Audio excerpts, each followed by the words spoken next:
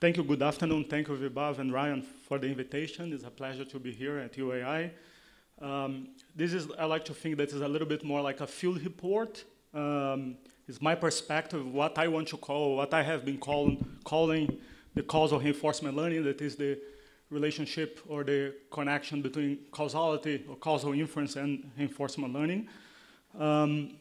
This is joint work with Sangak, the postdoc that couldn't be here for visa issues, Justin Zhang, Forney, and Yuda Pearl. First, quick announcement, because I will send the file to Vibav. This is preliminary draft. Contact me if you want to share with others. And first of all, I would just like to start with an announcement, not the causal reinforcement learning of what I'm doing in my lab, given that I'm trying to find a postdoc, and you are still paying attention. The lab, I think the insight that we have in the lab that is unique and quite simple is that the world can be decomposed in terms of these underlying causal mechanisms that we usually in the field call structural causal model. And I like to think that there are two views that you can take of what's going on in a structural causal model. Structural causal models are always out there, but in general, you don't have access to it, except for in fields such as physics or chemistry, that maybe takes 100 years, 200 years, and you end up being able to get one of these underlying laws of nature. In general, in the fields that we are very interested, like in the health sciences, the biomedical sciences, or the social sciences, that usually the one that we interface with, AI and machine learning in general, those are kind of complex phenomena that is very hard to get the precise causal mechanism. But they are out there, and the task in causal inference is try to go around it and to understand when you know a little bit about it, can you still do some type of inference? Then this is the first bullet there that I like to put like the DNA that we have structural causal model. And then we are trying to do one side of the coin of what we are trying to understand about this model is what, it's a kind of fancy word now that's called explainability. We are trying to do some type of effect decomposition, effect identification, decompositions, bias analysis.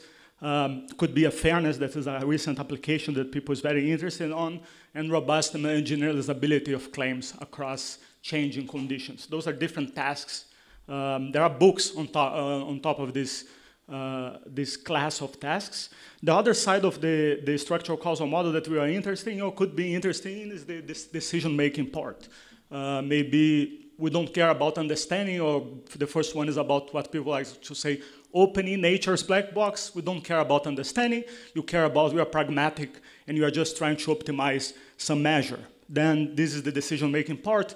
One of them that is very close to us is the reinforcement learning part, but you can have in the science or in the biomedical science something called the randomized control trials. You can consider problems of personalized decision-making and so on. Again, there are books and many decision theories just on this top. Our perspective, quite simple, is that this is following, it's not a primitive, but it's following one of the sides of the coin, or what does a structural causal model means. For sure, you could have interaction about that. As much as understanding you have about the system, at least in general, this should buy some kind of mileage or to allow you to do more efficient decision-making. And when you are doing decision-making, this will be one of the comments or the notes in this talk, we are also learning about what is the underlying dynamics. This sounds very theoretical. For sure, you could or you should have applications. You could think about education software. Two types of applications that I usually have in mind. One is what nowadays is called data science, the intersection of computer science, of AI machine learning with the sciences or the empirical sciences. And we would like to try to give this label, or stamp the label scientific for the inference that you have. You like to believe, or at least have some type of logic to say that we are being formal about that. And we have the side that I will be talking more today here, that is the AI machine learning, if you are like to try to design robust and adaptable systems. Today I will be focusing on the reinforcement learning part, that is our AI ML decision-making view that we say to sequential decision-making. Then if you are a postdoc or finishing your graduate studies, send me a message and you should talk. And you have some interest in these topics that I will not destroy at the end of this talk. That's it. Then let's go back to the talk, what I will be talking today. Let me make an outline here of the talk. The first part, I'd like to do a brief introduction of how I see what is reinforcement learning, and also an introduction to causal inference. This will be the first, maybe 1/3 of the talk. Then I'll try to cast reinforcement learning through my causal lens, how I perceive it. And then I will talk about challenges, opportunities of when you see this as an integrated way, or in kind of encompassing way. What are the new challenges of opportunities, even if this exists? For sure, my comment here, I'll try to argue that it is the case that when you study these two sides, causality or reinforcement learning separately, we are losing something. There is something in the intersection that has value. Then that's the third part. The goal or the idea, before people get unhappy, given that I'm UI is quite technical, I would like to try to introduce the main ideas, the principles, and what are the tasks that I care about. I will not focus on the implementation details or the nitty-gritty. My experience as a reviewer, a member of the community for some of these topics, we get very quickly in the details or not even understanding what we are trying to do. Then this will be my approach or my bias during the talk. For kind of more comprehensive discussion of the topics, as I said, this is a field report. This has been appearing since 2014. A quick note here about how I got here. I'm originally by background causal inference person. When I was finishing the PhD in around 14, I started thinking about, I usually make the joke that I was in causality land at UCLA around UW Pearl. And everything that we are doing in causality, it was good, and we were supported, and everyone was happy in our land. But then when you start going out and talking with other people, we realized people was not exactly as excited about some topics in the AI machine learning community, not so much in the sciences, or more there, but in the AI machine learning, perhaps people are not so aligned with what we're doing there. And then I was thinking why this is the case, because I'm pretty confident, or at least in my gut, I believe that we are doing, as a field, or in general, pretty nicely, or the results are amazing in some way. And then I start kind of digging or doing some introspection to understand why this was the case. And the answer was reinforcement learning. Reinforcement learning is, even though originally around 2014 was not acknowledged or no one knew about that, at least no one told me, the reinforcement learning is the way that we have in machine learning. It's a very limited way, but the way that you can have some type of causality. Now the question is, and then I start trying to answer, is it the case then whatever people did in causality for the last 20 or 30 years is completely useless, possibly, because the folks in RL already solved it? Or is there anything that is in this intersection that I'm referring? For sure, my answer is no. And then those are a few papers. Paper after paper will show that how when you are naive about this underlying mechanism of that are in reality, how your RL agent could be terribly bad. And how can you then restore and put this together? And this is how I started. Pieces start appearing there. There's a new survey that is coming up in a few weeks. By the way, causal reinforcement learning, I call CRL. Then keep tuned that I'm trying to put that together, that is in the spirit in some way of this tutorial. Because the papers are more technical, very specific about problems. Then let me start talking about reinforcement learning. Everyone here is familiar. This is kind of textbook definition that is kind of goal-oriented mode of learning when you are trying to maximize some type of reward, usually numeric reward signal. You are learning about, from, and while interacting with an external environment. We have this notion of environment. And there's some kind of adaptation. You have adaptive learning, each action tailored for the evolving set of covariates or features, I should add. This is another word for, well, we use covariates because we're using causality, but in a machine learning, you use the word features, evolving set of features, and the action history of what you did in the past. There is some kind of interesting discussion that I really have when teaching, this is kind of in contrast with the usual planning or type of programming that you have that you don't need to do learning. Then we are kind of do two things here. We are trying to plan at the same time because we are acting there and you just don't want to explore all the time, but at the same time you are, you have to learn about the underlying dynamics. This is kind of another textbook definition that we have for the RL, just to get perspectives that you have a parameter of the environment in the left side, where you have the agent and you have parameters theta, and then you observe some kind of state or context, and then this will generate some type of computation, and then you do some action in this environment, and then you get the reward back. And this is, this is here, receive feedback from a set of rewards, in the form of rewards, agents, utilities defined by the reward function, and they must learn to act as to maximize the expected rewards. Now I want to add just one bit here that will make a whole difference for us. Instead of talking only about the parameters, I would like to add a pair here. I would like to model explicitly the environment as what we call a structural causal model. This is exactly what I said in the beginning in my add piece, that we have this we call SCM, structural causal model, that is a model of the environment. There are these mechanisms there, and usually this is tied with the G. Then there's a pair M that induces a causal graph G. I'll define a little bit better later, or causal graph or causal diagram I'll use interchangeably. We have this word action here. It's kind of overloaded. I like to think that there are different types of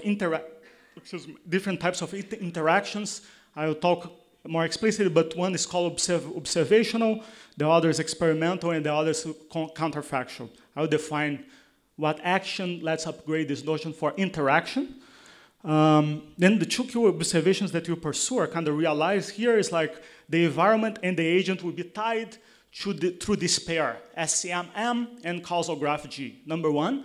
Number two, we define these different types of actions, as I just said, or interactions to avoid ambiguity.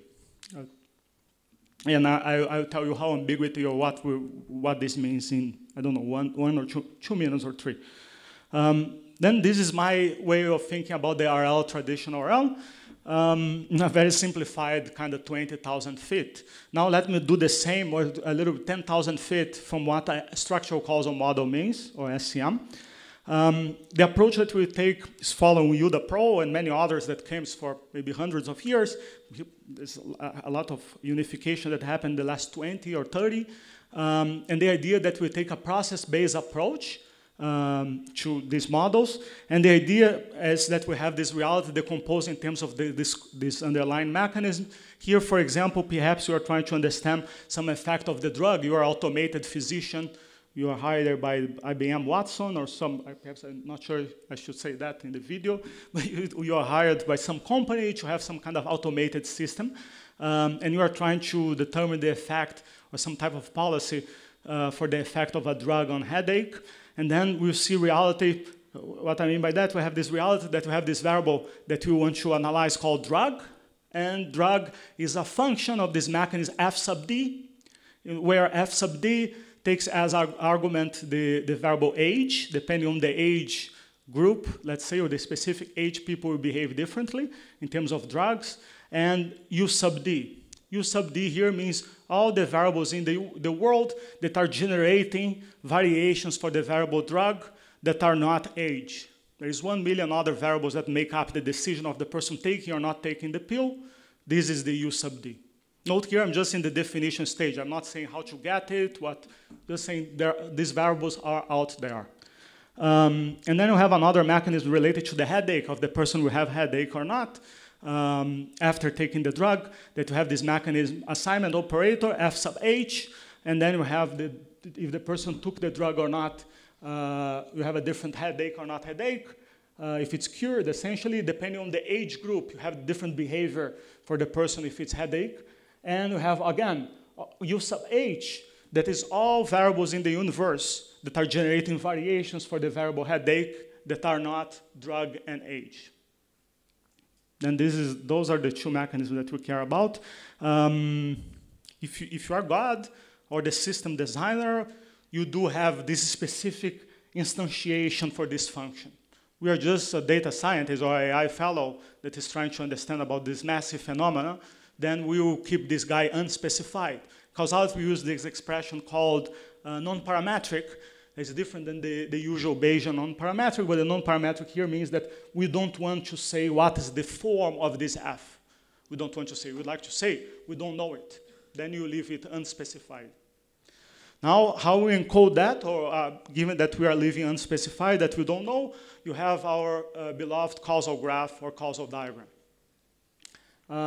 Note here that causal diagram means that you add an arrow from one variable to the other if the variable is an argument in the function of the corresponding variable in the left-hand side. For example, by the way, I put x, y, z here just to make my life easier, hopefully yours. But note that for the variable headache here that I'm calling y, the drug is an argument in the function f sub h.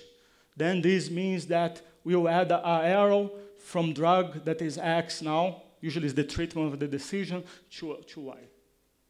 Then the arrow has this meaning that it participates in the mechanism of the function, or the immediate mechanism, or the granularity that operates in this system. In this case, it's age, drug, and headache.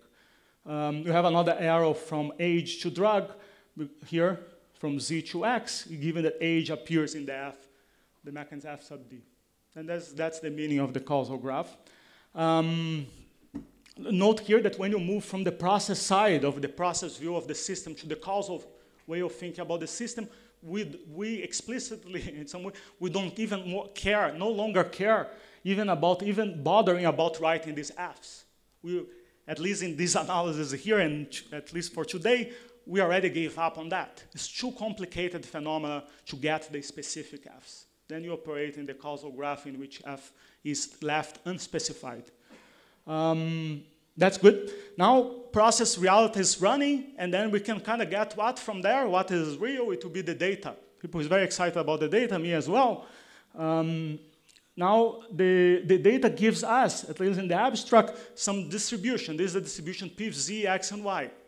It's called if you collect enough samples, we are able to recover this distribution. That's called the observational distribution, or the non-experimental distribution, or non-causal distribution. That's usually the distribution if you're doing classification or clustering, or one of usually of our tasks, you operate on top of this guy, this P. Now that's great, congratulations, but so far this is kind of very standard, and this is everything we could have been doing for a long time. You don't even need this guy, but why I'm drawing this way? Because we care about the effect of the interventions, or the causal effect of the drug and the outcome. And what's the causal effect? It's very related to this notion of intervention. When you go to this system that is in the left, you get this variable x with your hands, and you start moving the variable x. Then you can see how y will respond to the moves in x, regardless of any other variable that could be affecting the relationship between x and y. Note here that in the left side, the variable z, this third guy, is making x and y to move together. Then we call this confounding. It's confusing us. Now we don't care about that. We just want to know how x is making y to move or y to change. The idea of intervention comes with this operator that was defined by Yuda, called the do operator, that essentially says that we'll go to this original system here, and we'll replace the f sub d, the natural way that people is taking the drug, by a constant. A constant, in this case, yes, the person will get the drug. There's no option. That's fixed. Then is the replacement operator that will overwrite the original mechanism or the original function by a constant in this case. You can play the game about replacing with other functions. We can discuss that. Here I just care about the primitive replacing by a constant.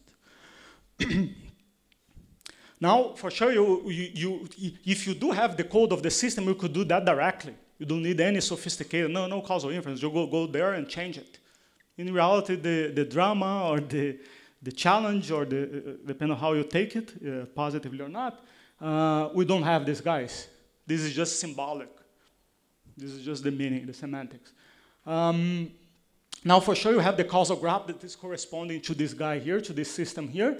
The causal graph is, maybe you saw the mutilated graph, or the graph where you have the incoming arrows throughout the variable that you did the intervention cut, which means that this mechanism that was active here is no longer active. Now we have a constant yes that is the one that is giving the value to the variable x. This leads to a different distribution, a different animal in the zoo that is called the do distribution. If you are able to go reality and contrive reality that will match this guy here, you could sample from this process.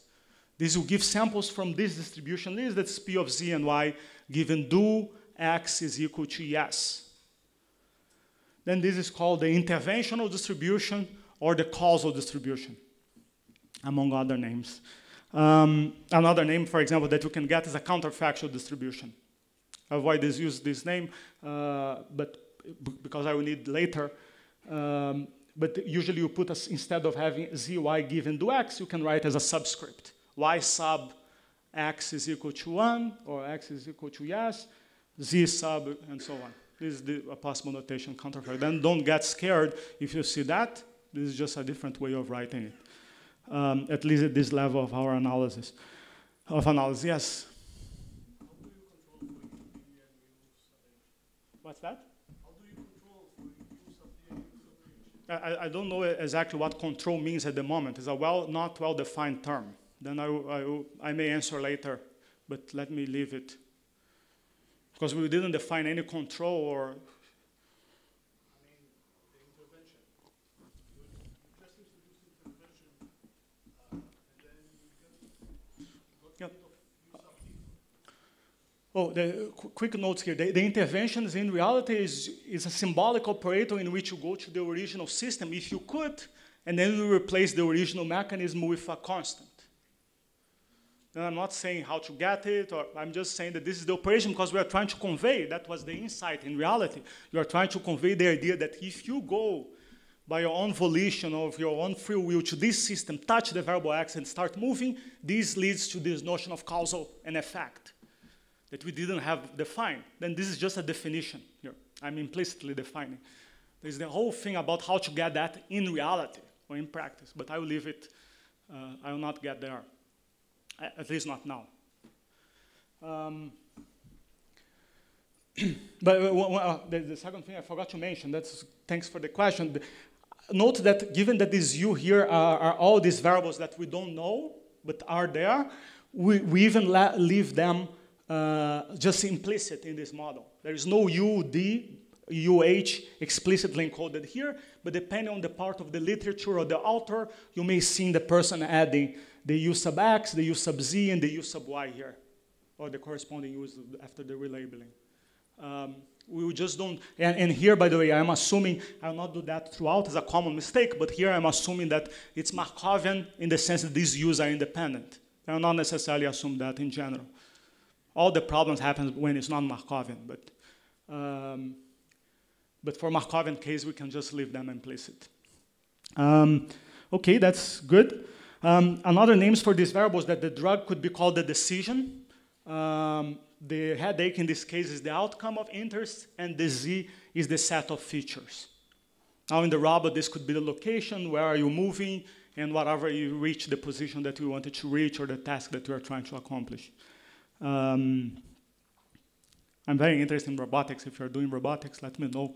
Then perhaps you can have examples that are more aligned with the specific setting that we are working. I think this is very nice for this setting. Okay, you have decision, outcome, and features. That's great. Now I'm just making this gray to show that, or to try to make it pictorial, that we don't have access to this guy, or you never measure this guy. The challenge that we observe, or as we say, we are seeing this phenomenon unfold in the left side, and our goal is to do inference about the phenomenon in the right side. Almost always, not in reinforcement learning, that I will tell soon, but almost always without doing the action in the environment. Note, we collected data in the left side. I'm just a robot, and I'm putting my hands in the back, and I'm just seeing reality unfold, and I'm getting these samples and registering and learning about this P of Z, X, and Y. No touch. Now we go, and in my mind, I want to say, if I go to this environment and start messing around or doing my interventions, what will be the effect of this intervention? This is this distribution here, PZY given to X.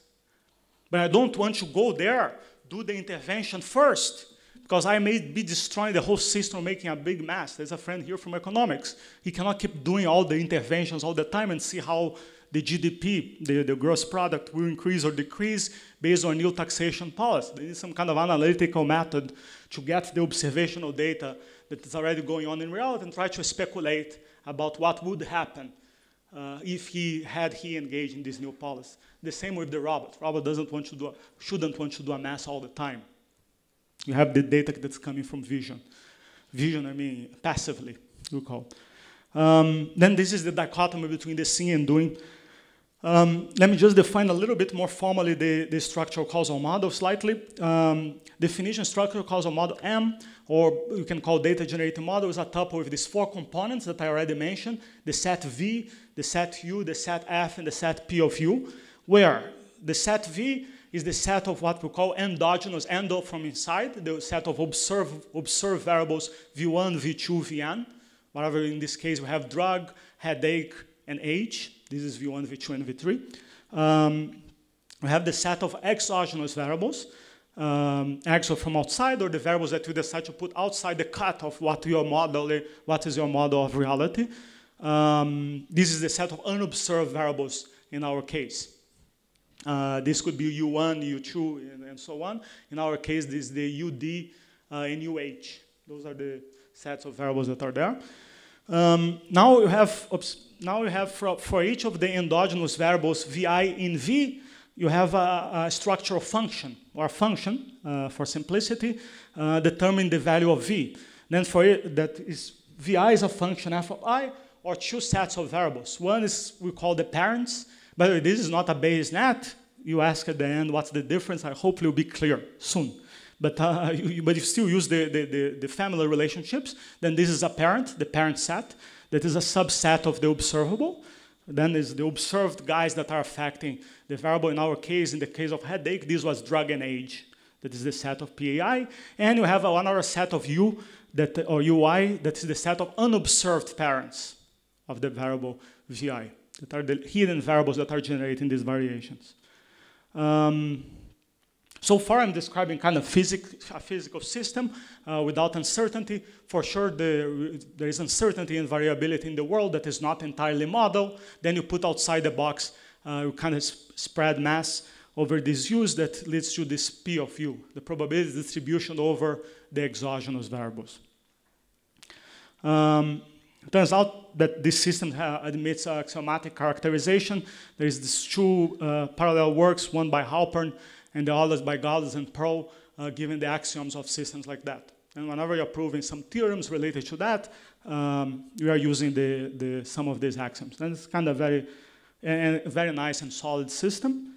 I just put it, there is some kind of solid foundations for that.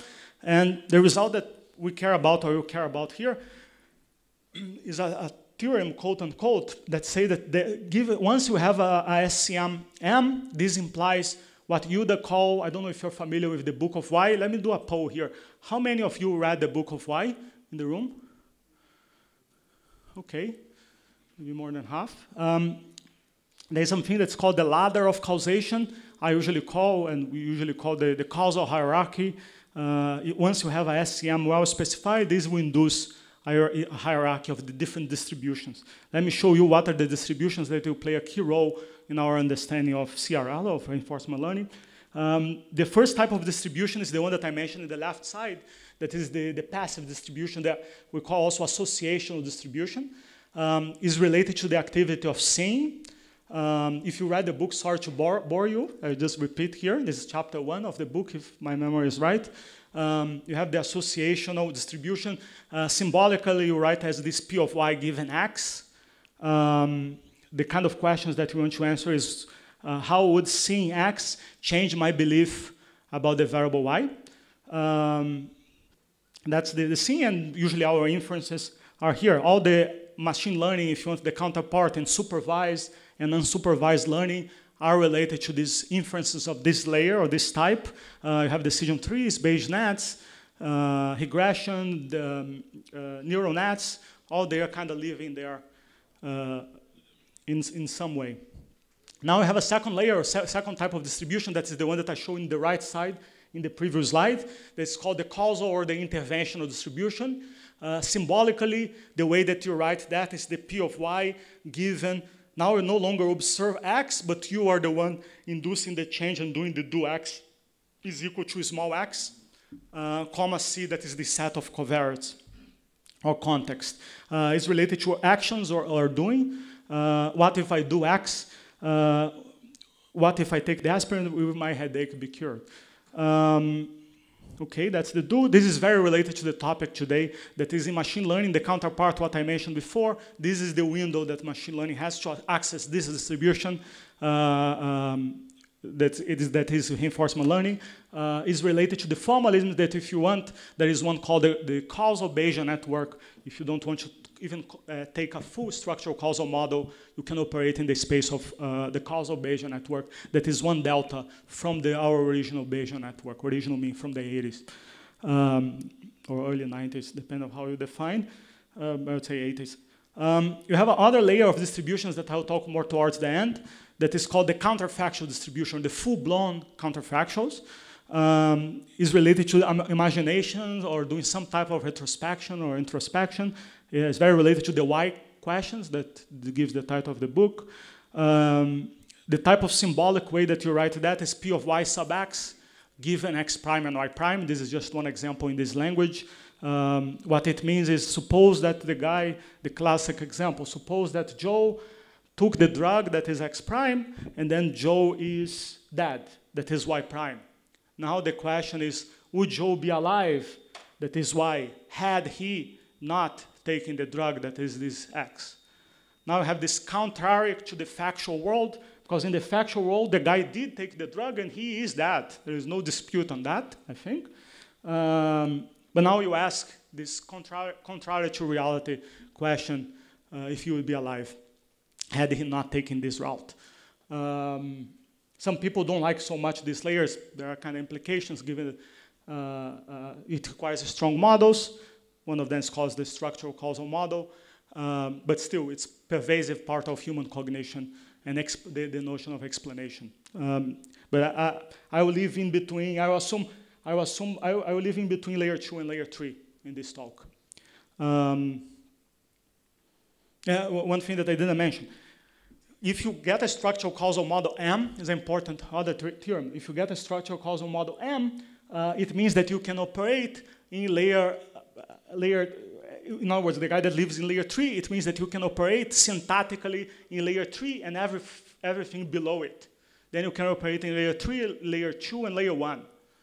If you get a model that is layer 2, it means that you can operate in layer 2 and in layer 1, but you cannot operate or do reasoning or inference in layer 3. Then I will just go directly and take a full-blown approach and do layer 3 and be able to do all kinds of reasoning that you want. Now, I kind of valid any comment here, because I want to start connecting with RL, but this is my view, or kind of view, my view of, let's call my view of the field, of what's going on in causality and causality land. Yes? Do you only reason like counterfactually and interventionally about actions? Do you like look at kind of interventions on, say, the environment, or is it just actions? I missed the beginning of the sentence, the question. Do you only look at interventions or like counterfactual reasoning about the actions you take? So what if I take this action as opposed to what if I was operating in a different environment? Yeah, if you've understood, these quantities here are counterfactuals quantity as well, and this one as well, if you want. As I said, we can operate, if you start from here, this one is essentially when this X is empty, you are living in some way in this layer 1. If the evidence of the factual world is empty, you are living in this do world. And the Y given do X, comma C, you can write, as I showed maybe 2 slides ago, as the Y sub X given C sub X. Then you can write in counterfactual notation. I just think it's useful to understand because those guys match some ways that we operate in the environment. Sometimes we are just doing the brute action. We are just going there and touching the variable X and changing it to see how Y will change. This is very tied with this guy. Sometimes we are just passive. Just let's see what's going on in the system. Then we are operating this layer. Sometimes I'm engaging in a deep thinking and saying, what will happen if I haven't woke up today, the VBAV will be unhappy, or what's with the cons? Then you can engage in this kind of speculative type of reasoning. Then this is more layer 3. Then I think it's useful to separate them. But as I said, if you are in this language, you can do all of them. And one more, and then I will move. No. I saw, okay. Anyone here? Now you can say, okay, Elias, great, but I'm in causality. What are you talking about? Can you be more explicit and tell how RL and causal inference fit in this picture? You talked in some way, but can you give me something more explicitly, I would say?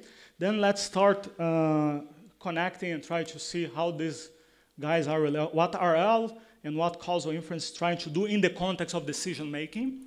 The goal of both, or could be that we like to learn a policy pi such that we have this sequence of actions that it returns, let's call pi, returns x1, x2, and xn, that we are trying to maximize some reward. I write as this e sub pi of y given do x. Notation is tricky, but this pi here is the one that is giving the value to these variables x. Now, this is where I started around 2014. This is how the literature looked like. First, we have in RL the online type of learning, which agent performs the experiment herself, which means that the input of any analysis, like we do experiments when you go to this reality, you touch, you do the intervention in this variable, and you change and see how things go. Then this is why I'm writing experiments. I'm writing this do x, and you have in time. I is moving here, I from 1 to t, and then you collect these pairs here, do xi and yi. The goal of the analysis is invariably, or almost invariably, to learn about this p of y given do x distribution, or a function of this distribution. This is online learning. And I'll go one by one slowly soon. I'm just giving you the bird's eye view. Now I have a second mode of learning that people is very interested in now, but for many years that's called the off-policy learning. The agent wants to learn from the other agent's actions. You don't want to do the action, you want to learn from the other guy. The input here are, I move from experiments and I wrote the word samples. We are not the one doing the experiment, then you just get data points. Samples, I call here, but you still keep the do here. You know that the other guy is doing the experiment. In other words, the guy is being, what I mean by that, the other guy is being deliberate about taking this action. Then you call this do x, and you still want to learn the y given do x. That's the off-policy learning. Now I have something that I'm calling do calculus learning, that the agents observed other agents acting. Difference, we don't know, or the agent doesn't know why the agent is acting the way that the other agent is acting. The agents could be moving without any deliberation, just in a kind of instinctive way, or non-subconscious way. The input of the analysis, now I have this difference between samples. This is still samples, but now I don't have the deliberation that the guy is taking the action for some reason, or randomize, as we usually do. If you're doing an epsilon grid there, we're essentially randomize epsilon% of the time and getting a deterministic function, the other one minus epsilon. These are called deliberate. We know exactly how the actions are being picked. In reality, when someone is making the decision, in this case here, someone is making, with the economist friend, someone is making the decision about enrolling or not in the university. The guy is not playing probabilities here with the epsilon deciding to go to the university or not, and there are even reasons that he doesn't know. It's affecting him, perhaps the location that he is, or the peer pressure, or the family history. There are 20 variables that may be affecting the decision about the guy enrolling in higher education, the fellowship that he got, and so on. Then we call this non-deliberate. He's not doing an experiment. He's just acting and making the decision. Then this is this guy here. You have from samples to samples, but we have no longer the do here. You're just observing. This is the guy on the left side that we have in the very beginning, that we have left and right that's seeing. This is observing the guy at this level. The input of the analysis in the do calculus mode, at least explicitly, is also a causal graph G. That is this description. The goal here of the learning is to learn about the do x distribution as well. This is just pictorial in terms of the layers that we have. We don't care about anything, we just do the action. Go there and change the variable, regardless what's there. Here we are doing, someone already did the action, and you would like to know what if I will be doing the action, how can I use his data that is deliberate? And here we're just observing the guy to do the action, and you would like to do the action deliberate ourselves.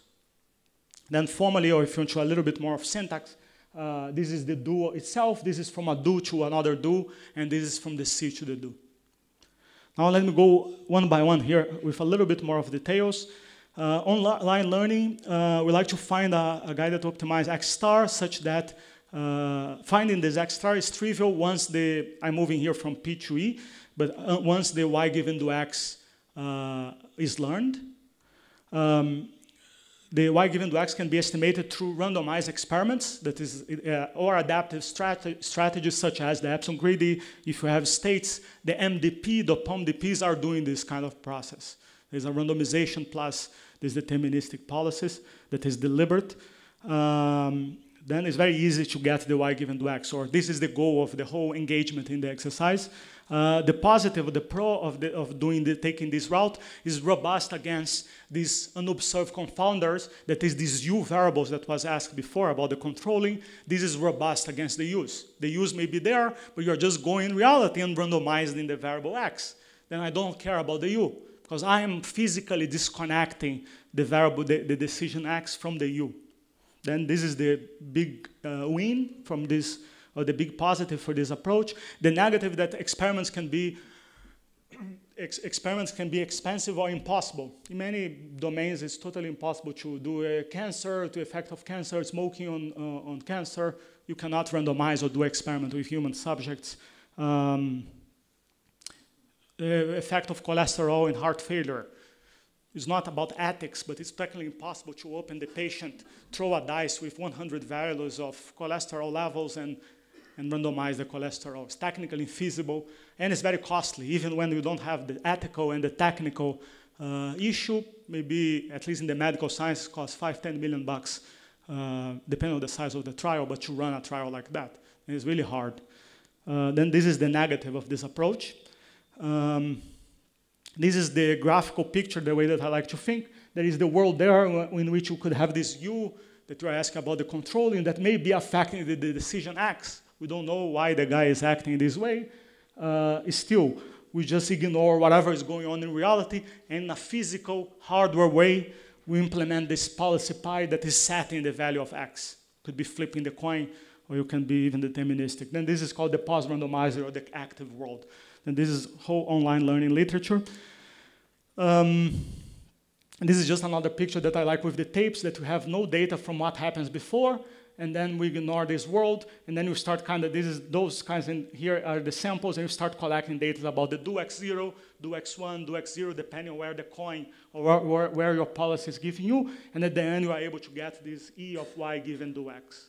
This picture, yeah. Now there is a huge discussion, a huge literature in covariate-specific causal effects. This model, what I just said, can be augmented to accommodate the set of observed covariates C, also known as context, depending on the literature. The U is the set of the remaining unobserved confounders, or the UCs. Note here that instead of X and Y with the U, now I just add this C here that is affecting X and Y. This could be like the age, the ethnicity, socioeconomic status, and so on, the set of features that you observe. The goal is still to learn a policy, but now we have a policy that is parameterized by the C, pi C, so as to optimize based on the C, what we call C-specific causal effect, that is P of Y given to X, comma C. Huge challenge here, because when C is high dimensional, start getting hard to get samples from this distribution, even in the online way, even if you have the possibility of doing the intervention. Then a lot of work around that. The second family of methods that I mentioned is the off-policy learning. Y do X can be estimated through experiments conducted by other agents and different policies, remember? Positive about that is that no experiments need to be conducted. Then you don't need to touch the system or spend the money. The negative that is usually left implicit, these rely on two critical assumptions here. Number one, that, or I call A1, the same variables were randomized. You are able to touch and do the experiment in the same variable. This is called assumption A1. And the second one, the system of the agents see the environment in the same way. That is A2, context matches. In our case here, we just call the context is empty, then both are saying that they being affected and what is leading to their decision is the same. This is the graphical picture here. In the left side, we have a policy pi that is driving the first agent that decides the value of x, and then you wait time and you get this y. This is in time, right? Everything is indexed here by I. In reality, we like to do the inference about another policy, pi prime, that in this case, these two assumptions holds, that we are still, the scope of pi prime is still x, and is still affected by the context empty in this case. Then they match perfectly. There's a collection of methods called IPW, inverse probability weighting, that essentially we invert the probabilities of picking this action here, and you are able to speculate or to infer about this effect, about this other policy pi prime. But this is essentially what IPW is doing. There are like, I don't know, 1,000 papers doing exactly variations of that because it's hard in some statistical sense. But causally, this is what it is doing. This is the picture that I like. Same in the left side, you have the policy pi. You have agents that are already collected. This is full here. Already collected many data points on the pi with this do x1. And you like, without collecting the data, this in the right side here, the yellow arrow is when you have the transition, that you like the agent. Here, agent doesn't want to do the experiment. Use this IPW. And then you can get what will be the effect as if you have done the experimentation.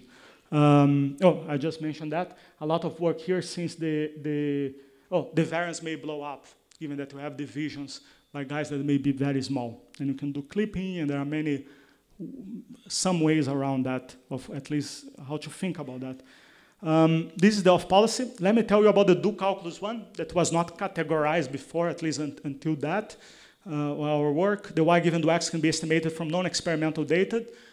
In the literature, we can get, this is called the natural or the behavioral regime or policy. The positive about that estimation is feasible even when the context is unknown and the experimental variables do not match. In other words, the off-policy assumptions that I just mentioned, A1 and A2, do not hold. Negative results are contingent in the model. You need a causal graph or some level of understanding about these mechanisms. For weak models, non-informative models, the effect may be not uniquely computable, or as you call, non-identifiable. This is here the passive world that we have in the left side, that is when you collected the data, and you like to have this do calculus type of inference and make a statement about y given to x, or about this world here in the right side, without doing it as well. Is off policy and the do calculus are in the same bucket, that we don't want to realize or to do the experiment. We want to be surgical about that. In this case, for example, if this is the model of reality in which you just have the action, the outcome, and there is some kind of confounder affecting both x and y, then this is a non-identifiable case. They will do calculus to say that it is not possible to do this inference. If you want some kind of details about what this means, we have this survey with you that is, at least in 16 minutes, discussing the state of the art of this type of inference. This is, again, the picture that we have, same kind of tape picture. Here you have the data. The data is coming from this passively collected or non-experimental P of z, x, and y, observation, observation, observation, so on. And then you would like to make the inference about this E of y given do x. There's just doing a piece of advertisement. There's a paper on Wednesday, that is our paper here, that we are trying to do. It's not phrased officially like that because it's a general task, but we are trying to do exactly this task. Instead of getting OBS, OBS, OBS, and moving to the y given do x, here we can be getting the do z, OBS, do w, do whatever you want that is not the do x, and you like to infer about the do x. Then you can have a combination of the different types of experiments and observations to learn about the experiment over X. This is the summary here of what we have around 14. Online that we are essentially, online that we essentially have the world. We ignore what's there to implement your policy in a hardware or physical way.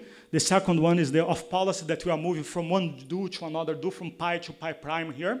And you have these two critical assumptions about the same variables are randomized and the context C is the same, that is A2. And you have the do calculus that you have the C. You can generalize that. I just said you come Wednesday, you will be welcome.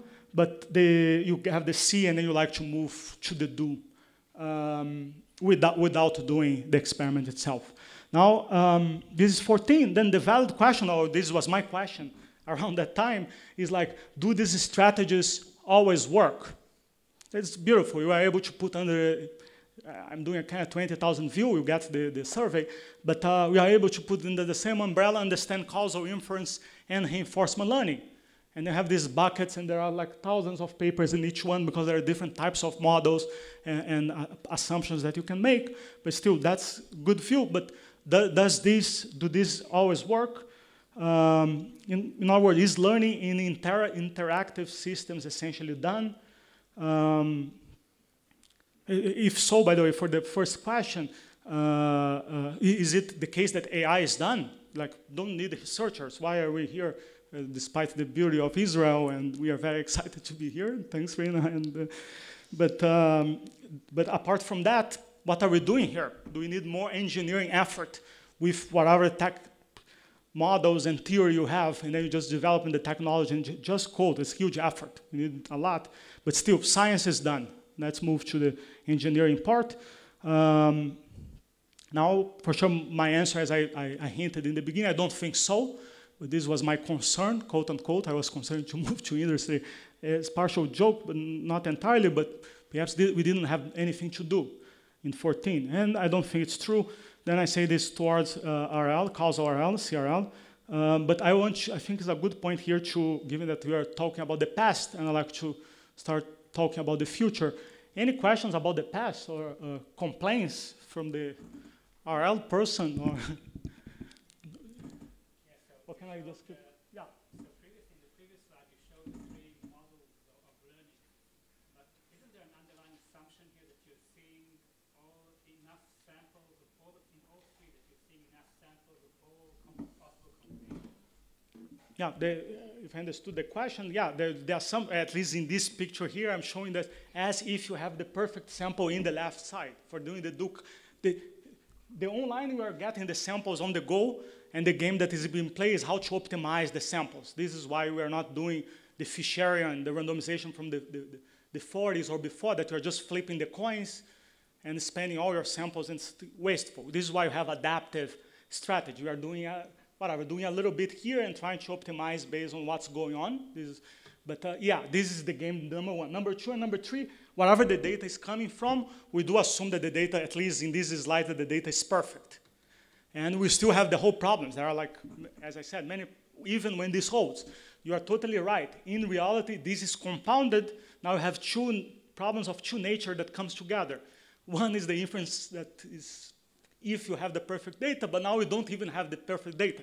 In other words, every P probability that I put here, in reality, I have the P hat, or some approximation to this P. What's that?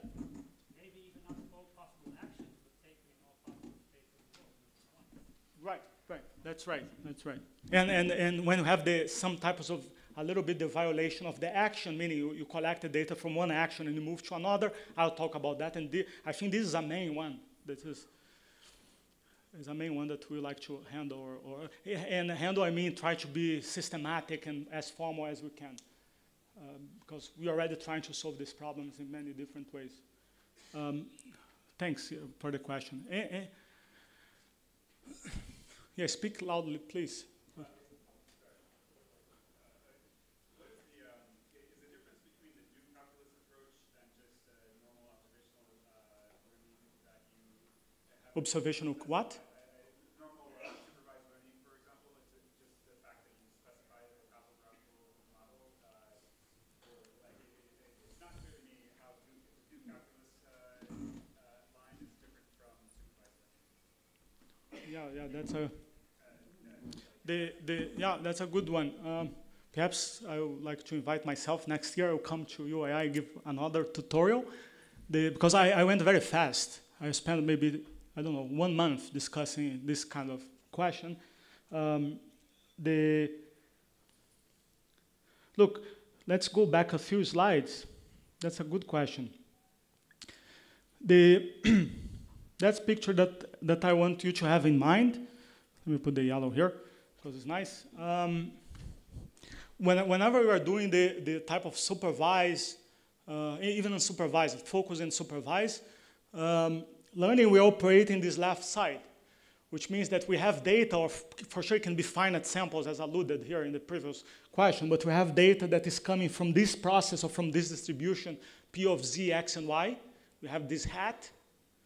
And now we are trying to do some type of inference about the P of Y given X of the distribution. Classifier can be taken this probabilistic way. I want to infer the outcome Y or the label given that we have this X that is this set of features. And this is supervised learning. A way of thinking about supervised learning. For sure, you can have a 1 million model to do this kind of things, but it's still, you're computing some kind of Y give P of Y or expected value of Y given X. Now here I'm talking about a completely different animal, because the data that we have comes from the left side, but we are trying to do the inference about the distribution in the right side, right-hand side, that we have 0 data points. This is the core of my question. Like, I understand that that's what you want from them. My question is, like, what is it that I did not understand that there's some implied mechanism to do this. Like, what is that implied mechanism? What is the mechanism? Oh, yeah, that's fair. I'm just telling you that there is such a mechanism, but I'm not telling you how to do it. I'm saying there is this thing called the do calculus, chapter 3 of causality book, Pearl 2000, chapter 3 and 4 if you want, but that tells us about how to move from the left side to the right side. I'm not giving the details. I could spend 1 hour, and I apologize for that.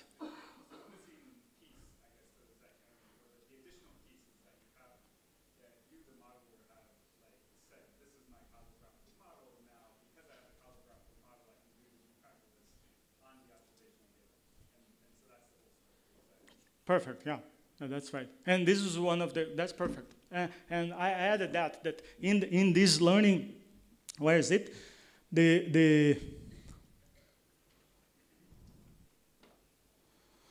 is this guy here. That, yeah, as input of the analysis that the do calculus learning, we assume that we have this G, that is already the summarization of this mechanism. This will be what buys us some mileage to be able to hope to move from the left side to the right, from the observational to the experimental. And I also added that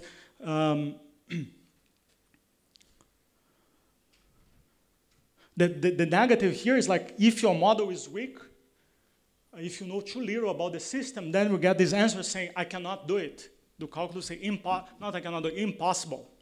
Ilya is here. He was the first to prove something like that. Then it is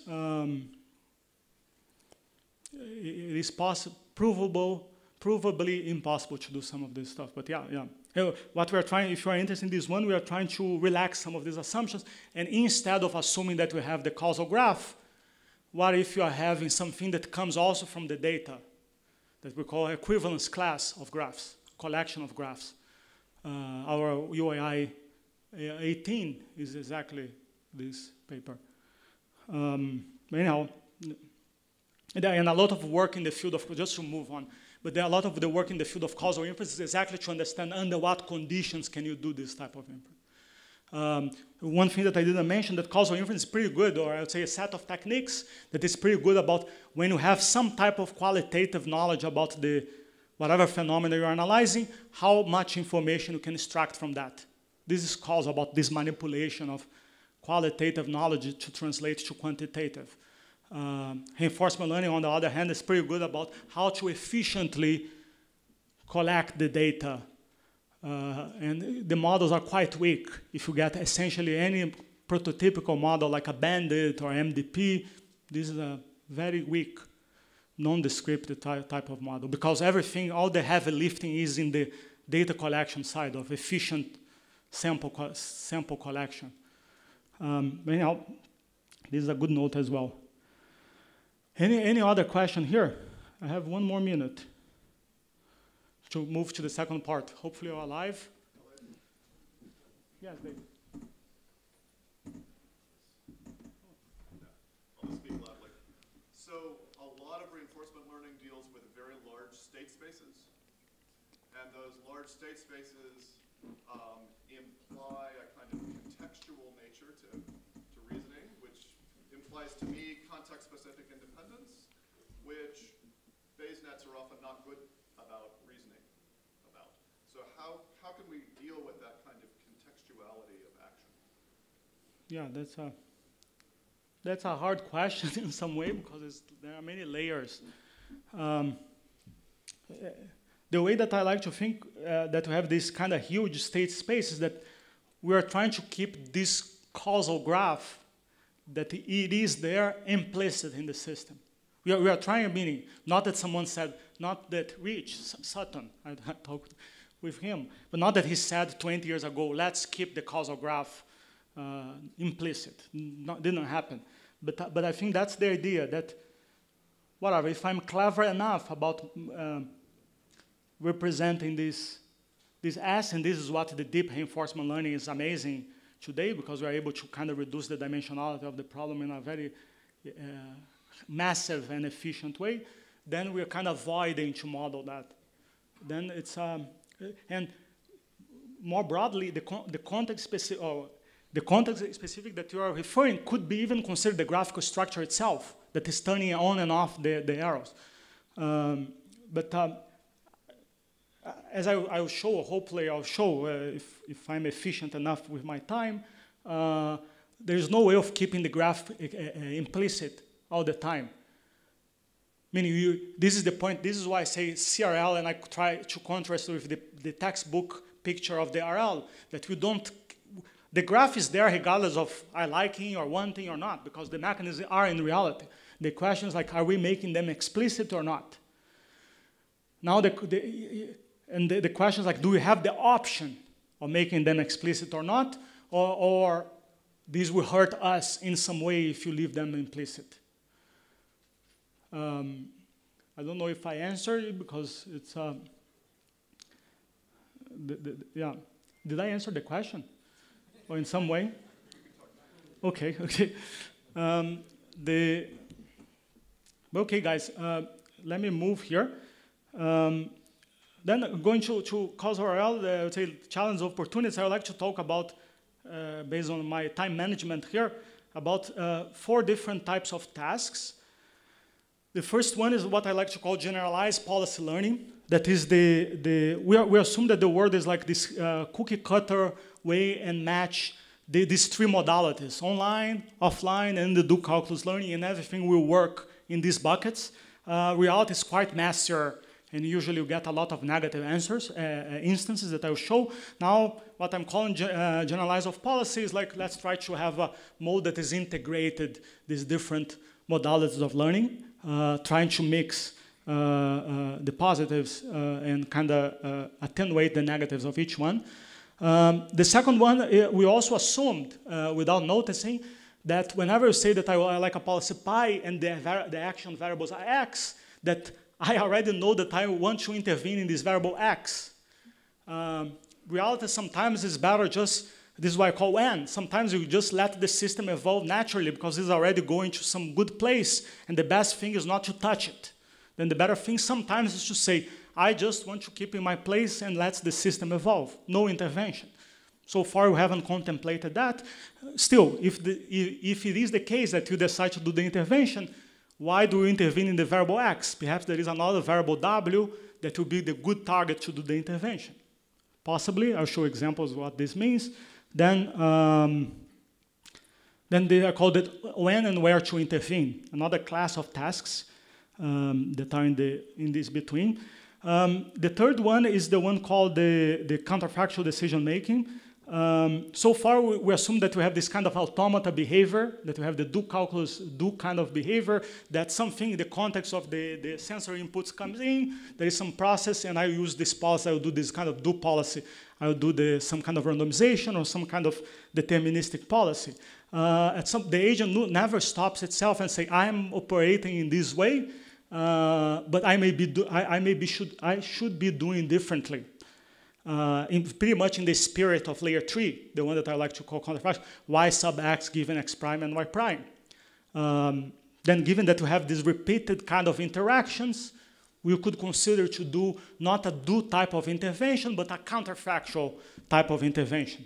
Then it's very related to the idea of intentionality that's loaded here in the context of AI, but intentionality, regret, another one that is overloaded, and free will.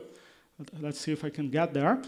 And there is another one that is where I started, or many years ago, maybe 10, where I start thinking about some of these issues. That's about the robustness and generalizability of causal claims, what I called at the time the transportability problem.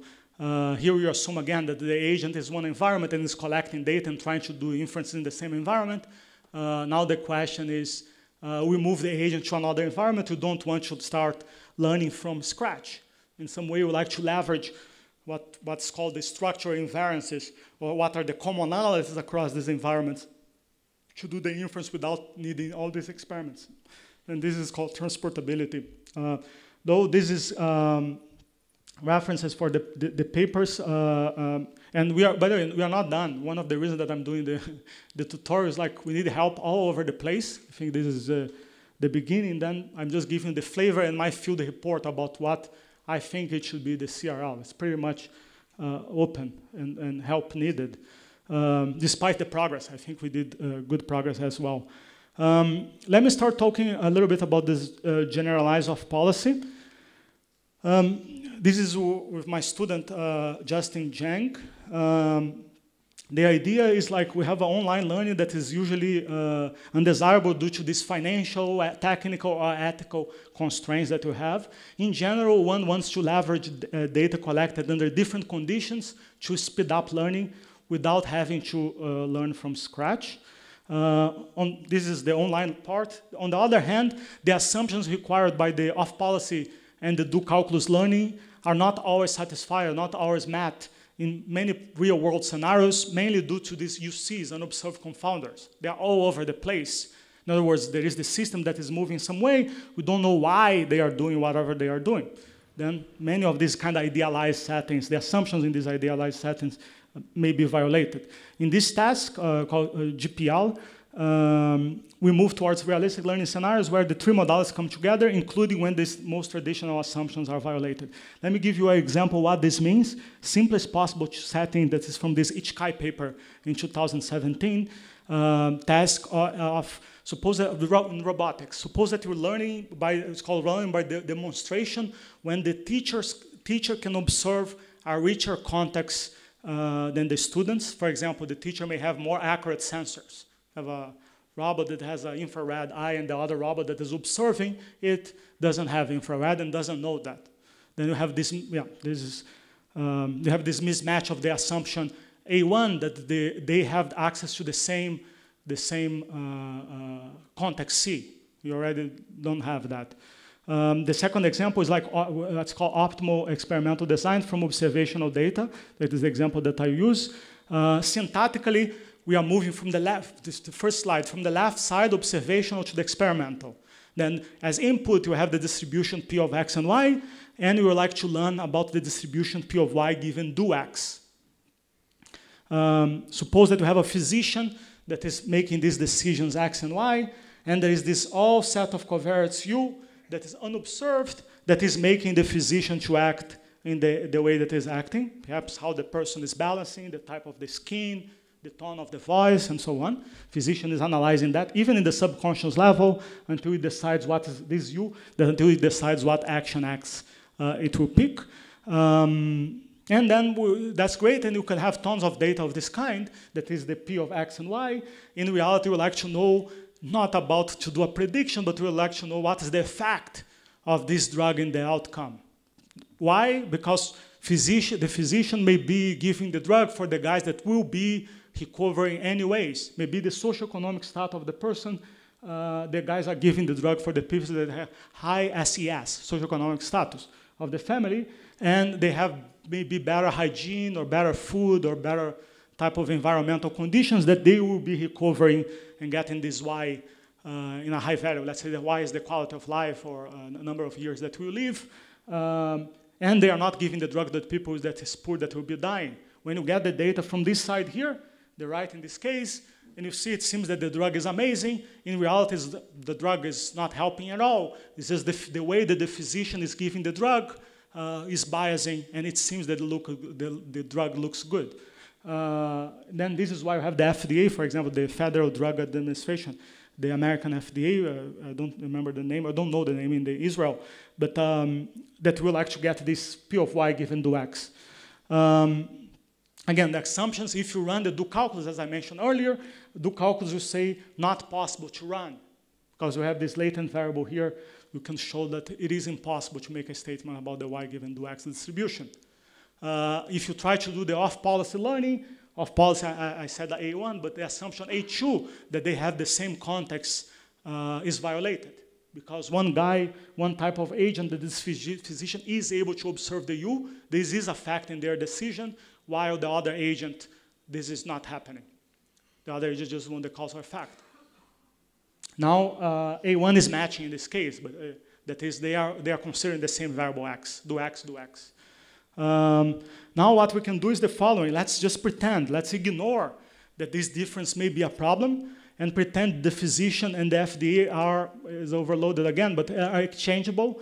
And let's call this the naive Thompson sampling. That is the allocation procedure, a way of giving the drug to some people. And then we can have the plot here.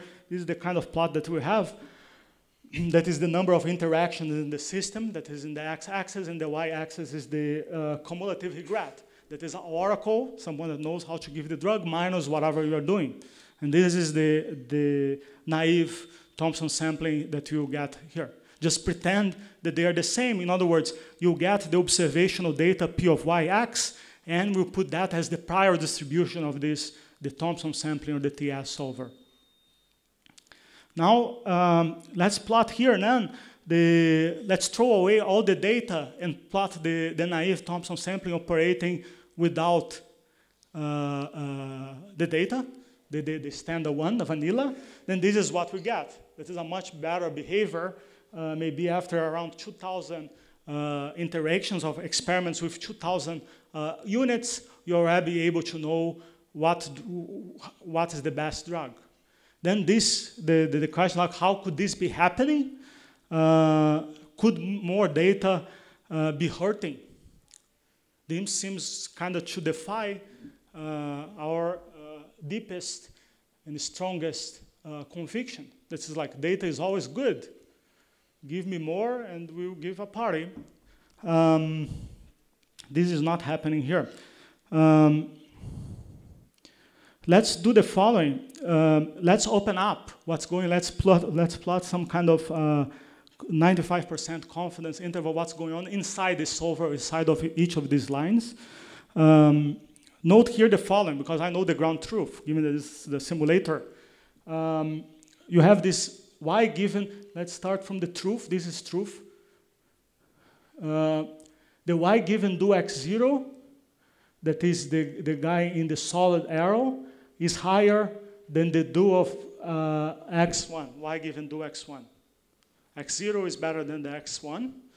On the other hand, the data that we get from the physician is that the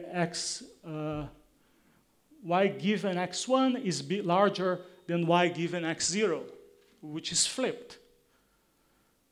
And this is the data that we use to seed or to put as a prior our Thompson sampling procedure. Then this is the behavior that we have. In the left line, you have the solid line that is this guy here, y given x0, below the y given x1. And then this keeps going forever. For sure, depends on how you're setting the weight of these priors, but this is with a small number of samples. I don't remember now, maybe 1,000. This is the vanilla one, the one in blue, that we start kind of half and half between the x0 and x1, and after, very quickly, maybe after 100 interactions or even less, we already, and this is the CI 95, we are able to distinguish and realize that the x1, the x0 is larger than the x1. Then, the question for sure is, can you do better once we know that this is happening? But before that, let me just make a point about the size of this prior, because this is the data. This is, let's say that I'm correct, by the way. I don't know the number, but let's say that it's 1,000 samples. I don't remember. Now let's make the size of the prior smaller. This is like 20, 200, 250, 200, 100. The blue one is 0 samples. 0 is amazing. Whenever you have 100, we start being able to recover. If you go to the sample 105, 150 is still possible. 200 start getting hard. 250, we're already a little bit messed up. 1,000, we are completely messed up. The thing is trapped here in some way. Now, which is against, is everything that we don't want, because our goal is that this number here should be huge, because we do have tons of data that is observation from the hospital, from the physician, or from the other robot that you can see interacting in the system, and you like this data to be playing in our favor. Here the data is hurting us. The best thing seems to be not to use the data. I'll not go over the numbers. I'll make these slides available to Vibhav, but we can see the numbers about, this is the true SCM on the high layer, the parameterization of what could be the simulator of following this system here, this simplest possible causal model that you have the decision X, the outcome Y, and there is this one hidden variable U that is affecting both X and Y. And then you have the probability, whatever, the correct parameterization of the system, the P of U, and the functions.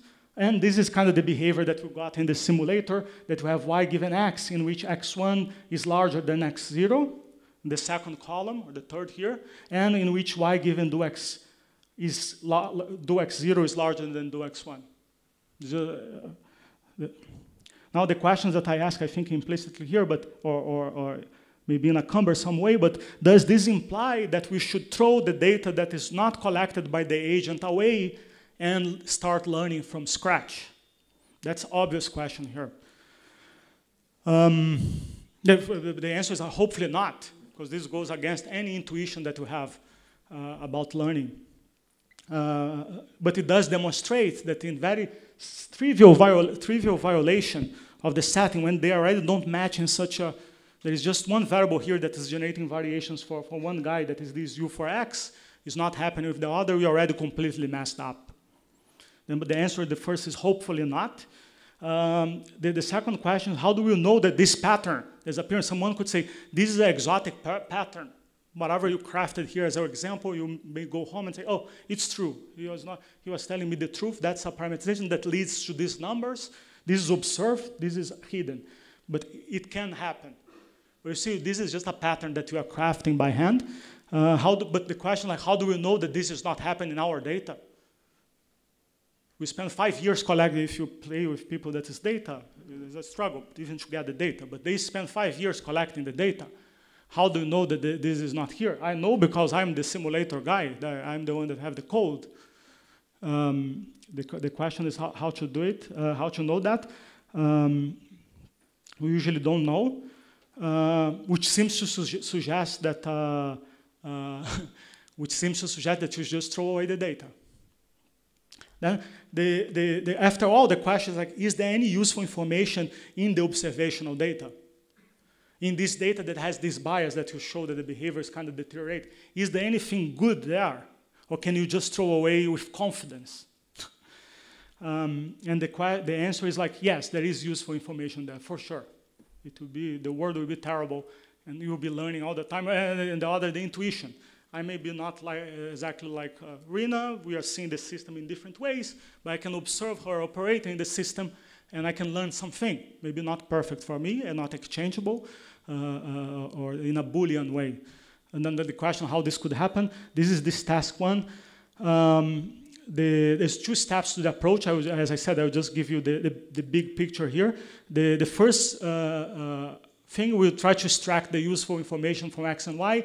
We are not pretend, I use is loaded. I will not naively assume that they are exchangeable. Can I get Y given, probability of Y given X is equal to probability of Y given to X, but let's try to bound the Y given to X in some way. You can use results. There is a result even before this 96 in UII 94.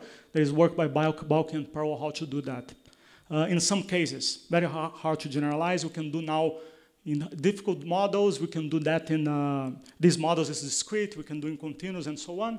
But that's the first step. Let's try to do bounds through the constraints that we have about the system. You can show how the bounds look like, and you can show that the bounds are tight. Tight means that you extracted as in information theoretical side. This means that you can prove that you extract as much information as you could from the observational distribution that could be useful to the interventional one. The second step is how to use this information now in your Thompson sampling, in your allocation procedure. Essentially, you take this as input as well of the Thompson sampling. I'm not going all the details, but essentially you do some type of rejection sample, given that we do have the bounds, and you know where in other words, you know where the value of the effect is. You can avoid B-sampling, or you can reject each sample that we get that is outside, lies outside this range. This is Thompson sampling. You can be, which is quite nice and works in practice. You can do that in UCB in some way and be able to prove. The nice thing that we can prove that the convergence of this algorithm will be much order of magnitude faster than the usual one when you don't use the observational data. That's kind of amazing result. Let me show just the plot of what this means. The winner so far between the red and the blue was the blue, but now you could have the green one in which we are using this approach that I alluded here about that we are able to kind of chop some of the variance that you have. The game that is being played here is how fast can you get convergence or not lose convergence. In the red one, it seems that you are even not converging. Here you can kind of chop some of the area, and this is kind of the line of the regret versus the number of interactions that you have with the causal after maybe 100 samples. In other words, instead of doing an experiment with 1,000 people and spend, I don't know, $5 million, perhaps you can do an experiment with 100 people and get the same confidence in the result just using the data that is already sitting there in the hospital. In the case in the medical setting. Robotic setting, I think, is very compelling as well. This is the reference that we have about how to show that in this specific setting. Bandit. We can generalize that. This is task that I said that is moving from this graph here when you have this mismatch that you are learning from demonstration, when there is a mismatch between the sensors of the 2 types of agents. Now you can have another type of violation that is the one alluded here earlier today, that when they don't match, the action space is not the same. The variables that you are intervening. For example, here you can do the intervention on this variable z.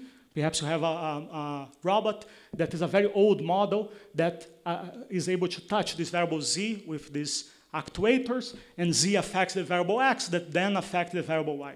This is the old 1.0 version of the robot in the left side. But now we have a new generation of robots coming out that's 2.0, that the guy has much more surgical or detailed kind of way of actuators that he is able to touch directly in the variable x that is much closer to y. Now the question from this, I don't know, 10 years of deployment that we have in the robots to Z can use this data to calibrate and start to have a policy to the new generation of robots that is do X.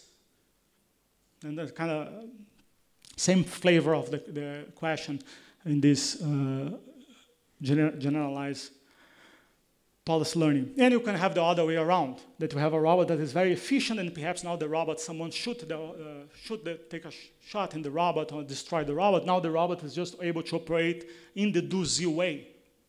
It's kind of impaired. Now can use the data that the robot has for 10 years that he was able to move happily and fully to this new situation. How to do that? if you go on analysis one by one, this is the violation. Do calculus, you say no in this case. This is even our UAI paper 12. And do calculus, you say no in this case. Of policy, A1 is violated in both, that they need to match the same action space. And here we have do X to do Z or do Z to do X. That is a no-no. Then it doesn't fit the 3 buckets that we have before. How to do that? That's the question. This is the picture here about the generalized one that we have. That we have a mismatch in terms of the policy. That here you have a context C. That is the data is collected over do X, comma C, and you would like to do an inference over the do X in the, without having access to the C. We need to have some kind of bounding and allocation procedure that takes this into account. This is step 1.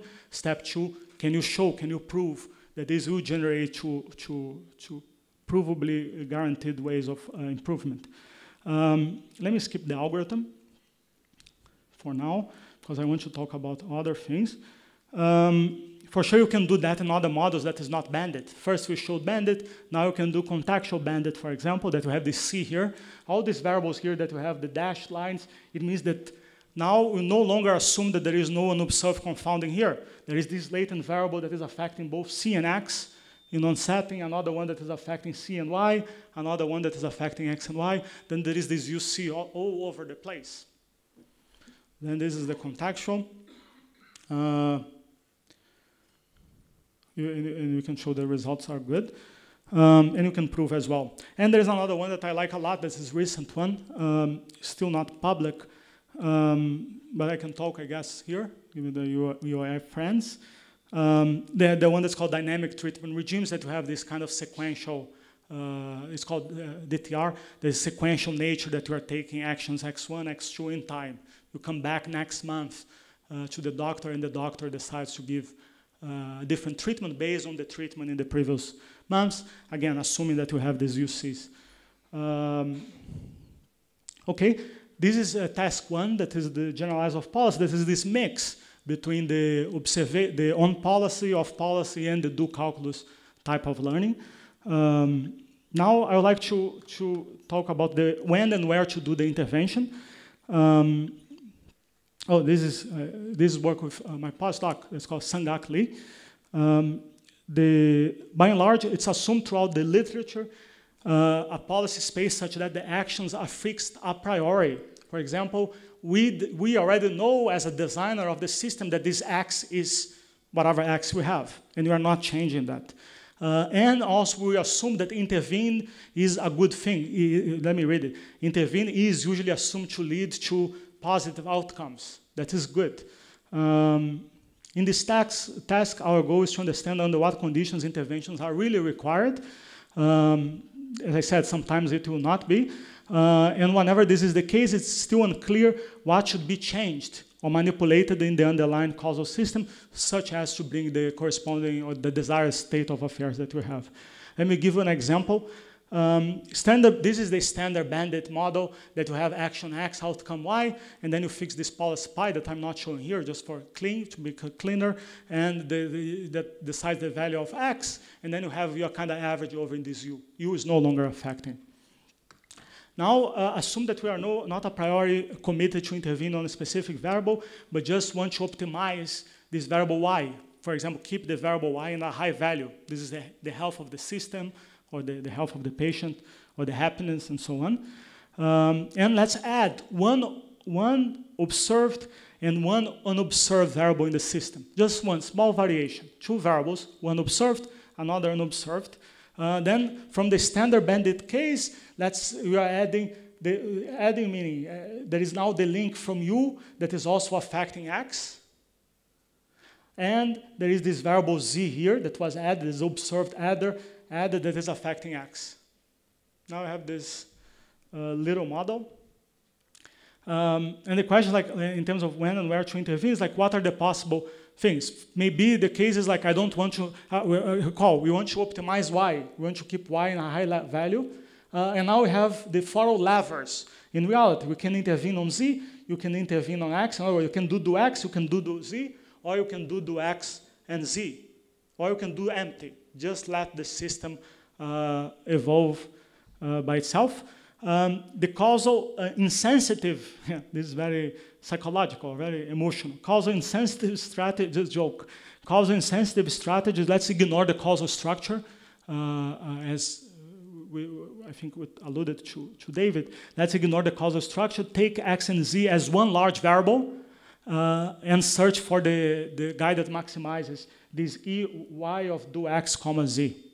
In other words, what we are doing in reality is assuming this model here. This is the model in the agent's mind, that we have X and Z pointing to Y, and the U that is the source of randomness parent to Y. This is the causal model that's assumed. The true causal model is this one. But if I want to be insensitive relative to the causal dimension, I'll just go for this guy on the top right. Now I want to show you, I want to show you that this is not good, not necessarily good. Before that, let me make just one more. No, this is nice. There is one strong intuition as well in decisions, at least my intuition at the point, maybe 15 or 16, that is like, if I want to optimize the variable y, the best thing to do is let's go to the guy that is closer to y. Who is closer to y? In this case, x. Let me get closer to y such that I have more controllability over y. If I get to a guy that is very far from y, like in this case z, but could be 10 z's before it, perhaps the effect will get diluted. I'll go to the womb of the mom and I'll do an intervention there. It will take 16 years or 20 years until the guy goes and decides if they enroll in higher education. Then how can an intervention in the womb have this effect? Then let me go to the closer that we have 1 millisecond before he is deciding. I'll tell him, I'll give you a fellowship. And then I'll have a higher effect. Strong intuition that I was buying in. Then it seems to be good. And in other words, this thing that I will be causal insensitive, and I will do X, do Z. I will not show here, but you can see through the do calculus that Y given do X, comma, do Z is equal to Y given do X. Because there is no link from Z to Y that is passing outside X, not passing through X. Then P of Y given do X, comma, do Z is equal to P of Y given do X. Then it seems to match. I can be insensitive and I will still be aligned with this strong intuition that is better to get closer to Y. Now I want to show that this was not the case. This came up when I was visiting Alberta, the reinforcement learning group there, that I was on the field trying to learn from how RL people are thinking. And this is still mission. I'm trying to understand. If you're RL, talk with me, that I would love to. It has been a long journey, but very good. Rewarding, I should say. But let me show you the example. This is the thing. Now this is the parameterization that we have. Suppose that is unobserved by us, by the designer of the system, but nature operates in this way. You have z that is equal to some variable u. There's a type of u, z, let's call, some source of randomness. X, each variable will be an XOR of the parents. Then x is an XOR of z and u, and y is an XOR of x and u. And now this p of u here is half and half. It's a fair coin. Now, what we're trying to show is, or what we can see, this is the observation, let's say y given to x z is equal to y given to x comma z for any value of x and z. And this turns out to be equal to 0.5. Just, we can see that fast, don't need to do a lot of algebra. The z doesn't matter, you are just replacing, recall, this is a replacement operator. Instead of x following z XOR u, you just set in the value of x is equal to 1, for example. Now, the value of y to be a high value, that is 1 in this case, you're just playing binary here. E of y equal to 1 given do x is equal to 1 is probability half, because if u is equal to 0, because we have 1 plus 0. If u is equal to 1, you get 0. Then, and you can do the other assignments. And you see that regardless of the value, this is 0.5. Then to keep y is equal to 1, you can keep that fraction of time of half of the time you can keep y at this level, in a high level. What about z? What about if you do the intervention on z?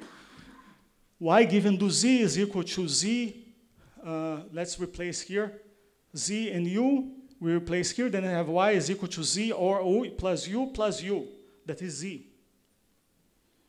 Then the e of y is equal to 1, given do z is equal to z. Then, given that we are doing the intervention of z, if you are able to set z equal to 1, you are able to keep all the time y is equal to 1, which is higher than the do x counterpart. Then this first example that I found that do z equal to 1 is optimal.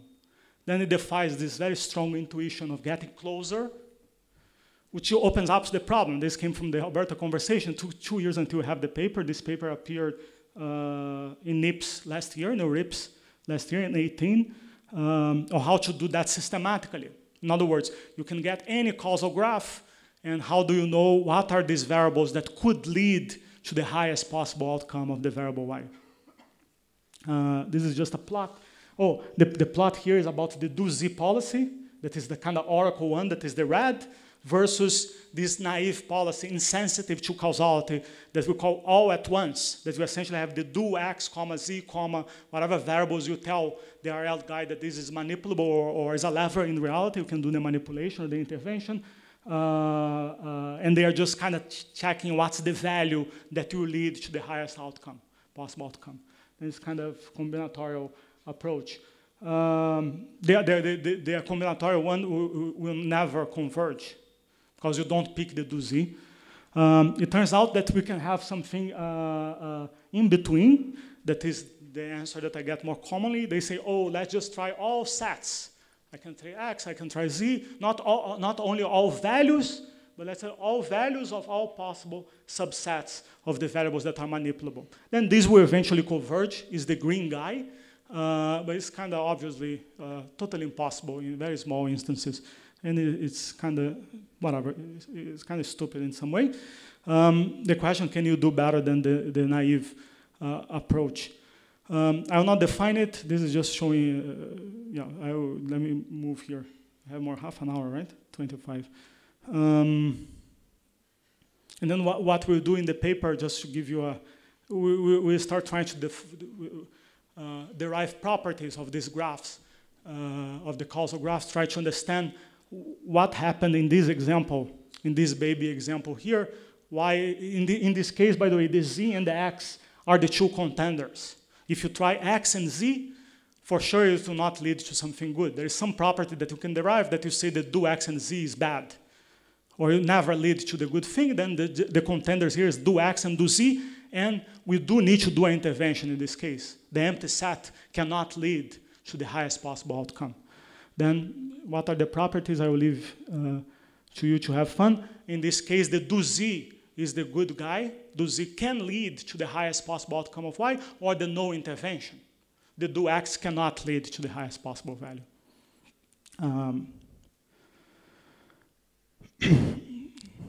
I overestimated my time management.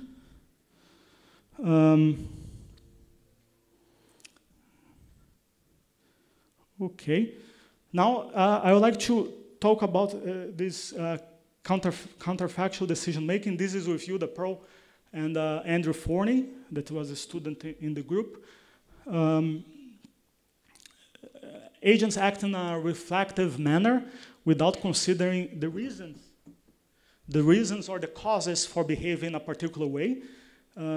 Whenever this is the case, they can be exploited without never realizing and exploiting forever. You can kind of impinge infinite loss in these agents. This is a general phenomenon in online learning. Whenever the agent optimizes based on the Fisherian kind of randomization or the do distribution, that is the do-like, which includes all reinforcement learning settings, this may be happening.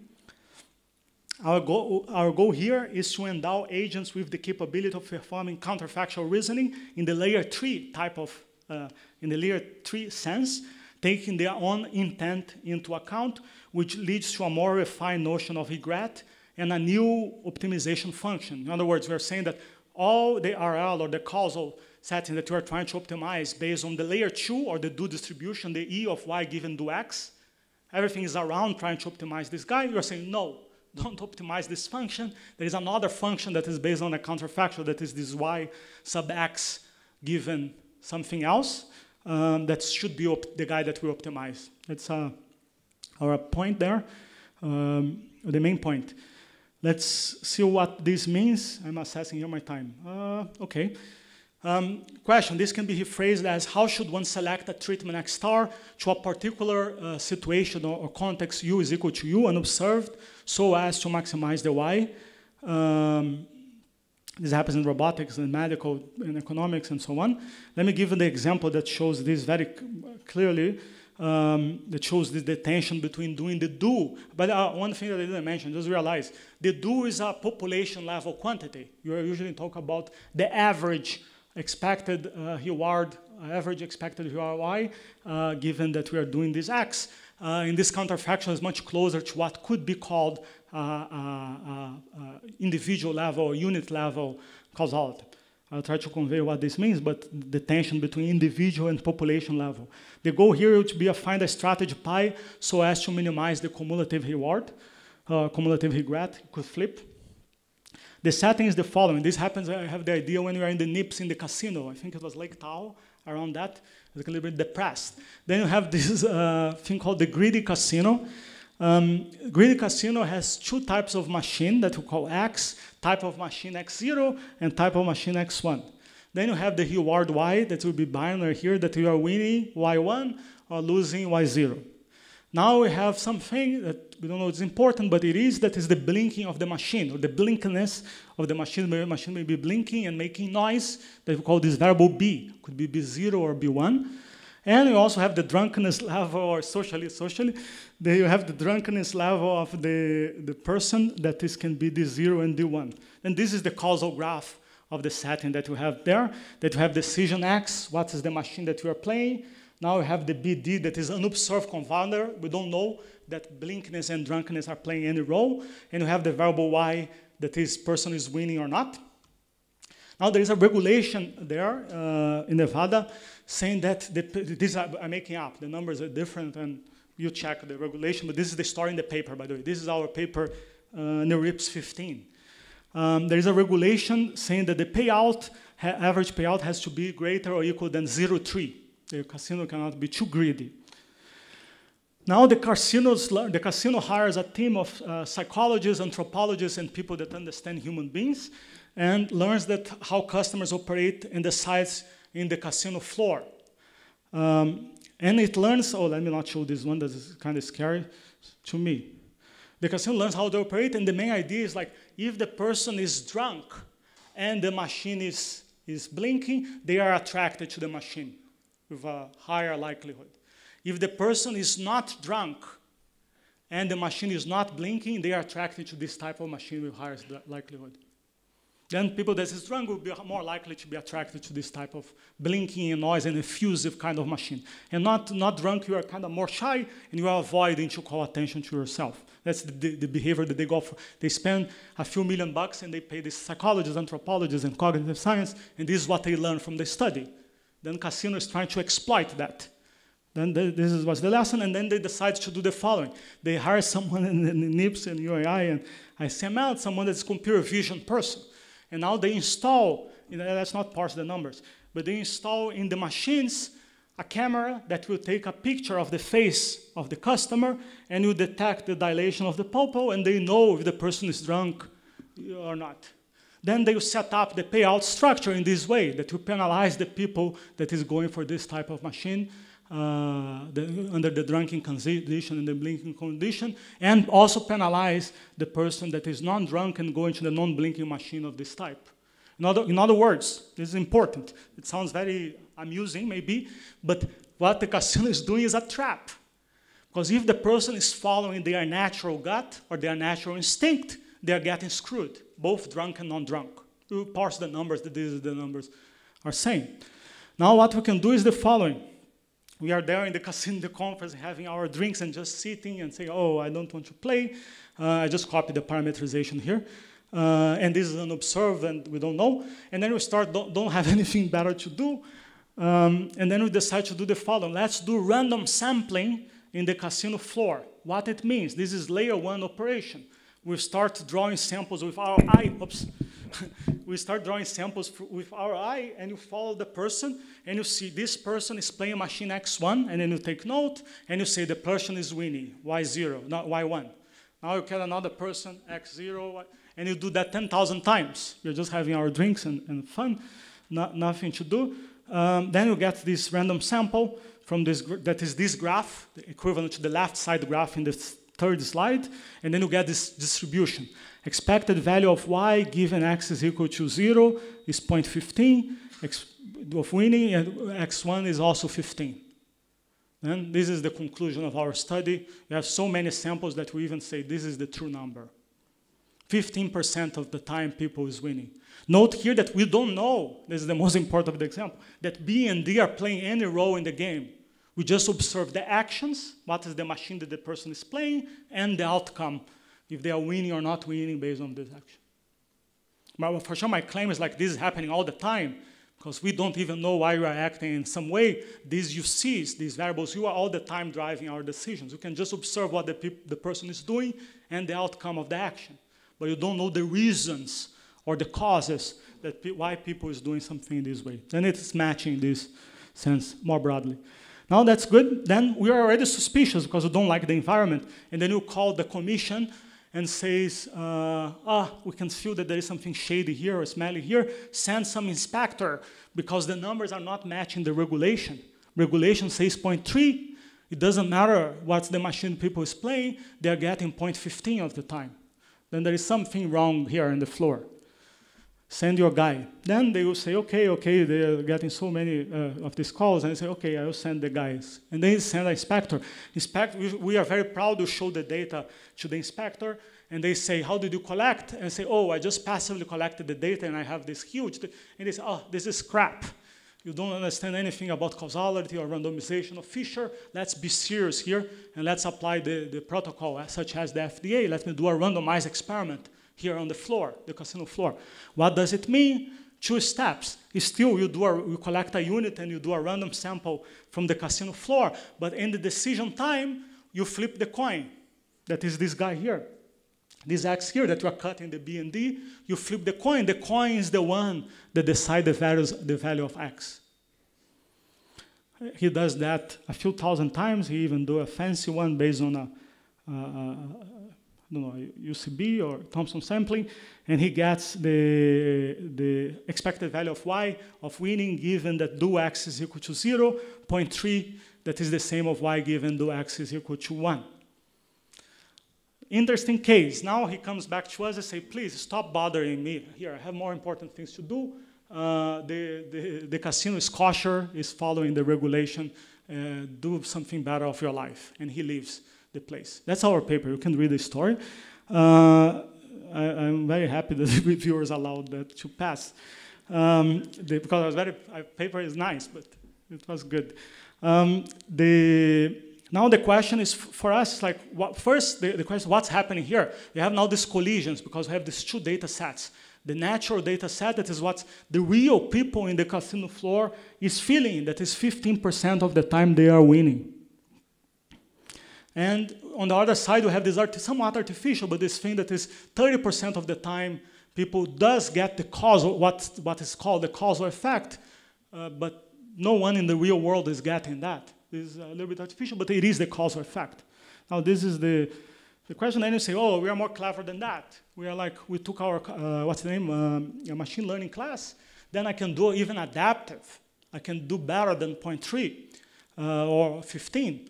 And they run all these strategies that we are used to, such as Epsilon greedy, Thompson sampling, XP, and so on, UCB. And this is what we get. In the left side is the probability of picking the correct actions in the Y and the number of interactions in the X. And we have the regret here in the right side. Now, if you see, regardless, one of them is coin. It's very small for me, but one of these colors is the coin flip. They're just doing a basic one. Then all of them leads to the same thing. That's 15% of the time we are able to get the correct answer. Why? Because the outcomes X1 and X0 are the same. Then there's no distinguishability. There is no way of picking one. And all of them are equivalent to what the inspector did in the floor. They get the same numbers. Then we thought that we could be clever, but we ended up in the same place. And this kind of not beautiful type of regret. Now, the realization that point, this was 95, is like bandits minimize short-term regret based on the do distribution. And all of them are doing the do, as I said. More broadly, I can tell you this today. Now the question, obvious question here is like, can we do better? Second attempt, let's do something that is proposed in the paper called counterfactual randomization.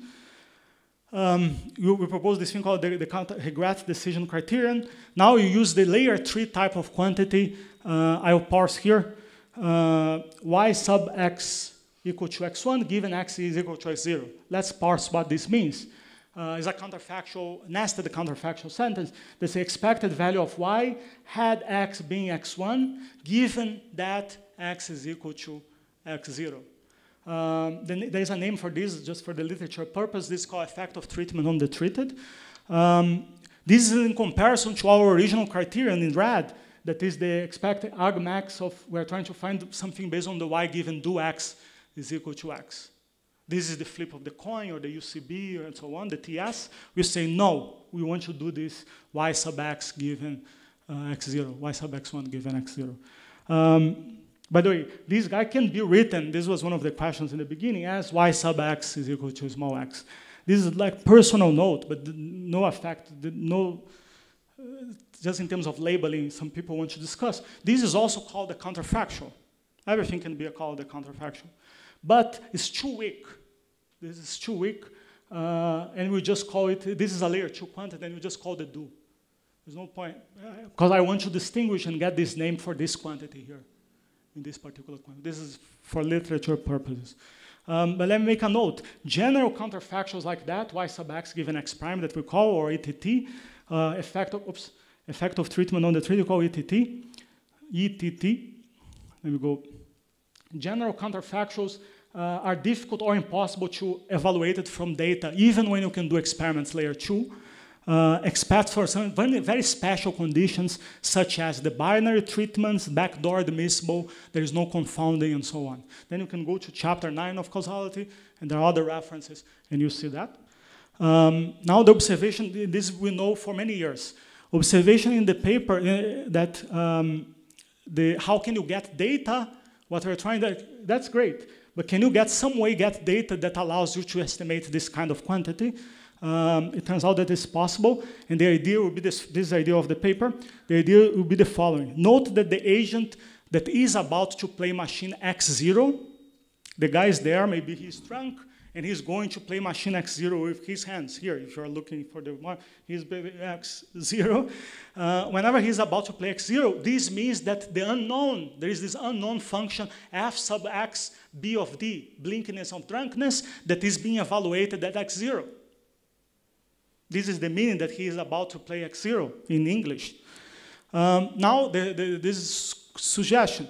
Let's pause, interrupt the decision flow, and wonder. I'm about to play, I'm an agent. I'm about to play X0. Would be better off going on with my intuition, that is X0. This is what I want to do based on my drunkenness and whatever is in the environment that I don't even know. Or should I go against my intuition or my gut and play X1? This is the meaning of the counterfactual. This is layer 3 guy, quantity. Note that if in this step 2, that is the pause, interrupt the flow, and if you do not interrupt, you don't pass that through your mind, and you just move on and play at X0, this will give the data from the random sampling. This is the P of XY that we are getting. Random sampling. If you do interrupt and flip the coin, as did the inspector, x is equal to rand, that we ended up getting x1, this is the meaning of y given do x1. Oh, 5 minutes? I see 7. I'm Israel, I need to negotiate. And also my Jewish roots. Thanks. If you do interrupt, you get this do x. This is the meaning of the quantity. But if you do interrupt and make x is equal to randomize, that you get x1, given that you know that you are about to do x0, this is the meaning of this counterfactual quantity y sub x1 given x0. That's the observation. Quick comments here. There are decision theories related to, there's many books written about that, a lot of discussions, Newcomb paradox and so on. You can discuss in the coffee. The first one is called EDT, evidential decision theory, that is related to the first type of decision. The second one is related to the CDT, called causal decision theory. And there's this one that we essentially developed and starting this paper that's called RDT, that is based on the regret or the counterfactual. We can show, it's not hard to show that RDT, by the way, it is possible, unexpected maybe by some, but usually expected CDT dominates EDT is not true. There are some settings that EDT dominates CDT. In the Newcomb, it is possible to show that RDT dominates these other two strategies. If you want to be you play put decision theory hat and play this game. Now this is the plot that we get. Same thing, in the right size probability of picking the correct actions by the interaction. This is all the colors I just collapse in red. And now this is the blue, is the one that we are using the intuition, taking the intuition into account and say, I'm about to play x0. Should I be better off going against it? And then you flip the coin. You need to flip. You need to deconfound the situation. Then we are able to restore some type of consistency. And then you can play you can play clever. And now, once you move from, sorry to change the call, this is another paper. Once you move from non-convergence to convergence, now the game that you are playing is another one. How fast can you converge? Then we do kind of clever tricks here to move from this blue to the red. Hopefully we'll be able to do better, but I'm already very happy that we could move from blue to something that converge based on this type of introspection. This is the picture with the tapes. Now in each stage, we are saying that don't do the y sub x or the y given do x. You should use the counterfactual as decision. Let me try to converge. We can do that, by the way. We can do with bandits. Now we can have larger type of models. We can do with MDPs and variations of POMDPs and so on. Let me skip task 4. Checking my website, I have a very nice video that I'm just talking about task 4. Let me move here. I'm going to the conclusions.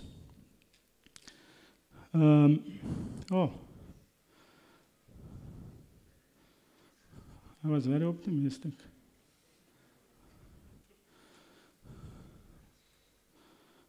One second.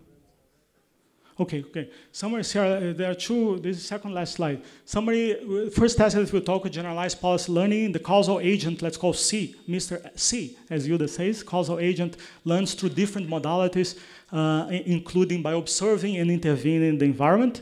And the off-policy, the on-policy, and the do calculus. Talk briefly about this, when and where to intervene. Agent C now contemplates not to intervene in the system. If it does, however, it learns how to surgically change the environment so as to bring about the desired outcome. Counterfactual decision-making, I just mentioned briefly or talked about that, not so briefly, maybe 10 minutes. C is capable of analyzing itself and contemplating that he is about to do something, and then protects against his adversaries, such as the greedy casino. I didn't talk about robustness and transportability, but agent C is capable of generalized causal knowledge acquired in one setting to another with a minimal amount of experimentation by leveraging the structural causal invariants across settings. My conclusions, causal inference and reinforcement learning are fundamentally intertwined, and novel learning opportunities emerge when this connection is fully acknowledged. Oh, there's animation here. In practice, failure is, if you want to be negative or protective, not for love, but because we're scared.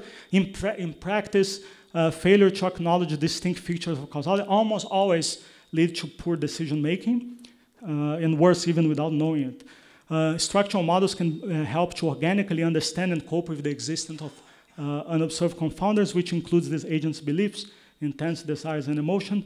What we are trying to go towards and need help, but this principal framework for designing causal AI systems integrating observational, experimental, counterfaction, both data, modes of reasoning, and knowledge. And this leads, hopefully, to a natural treatment of human-like explainability and rational decision-making. Thank you, and open for questions. If you...